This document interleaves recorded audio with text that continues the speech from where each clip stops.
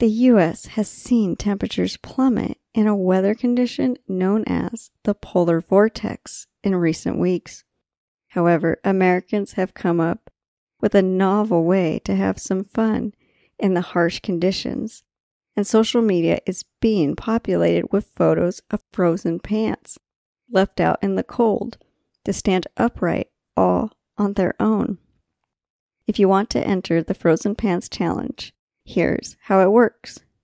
You soak your pants in water and then hang them on a clothesline or outside railing and let them freeze. Before they reach stiff as a board status, you shape them to look as if there was an actual body inside. Then you simply stand them outside like you might place a snowman. The challenge isn't only limited to pants.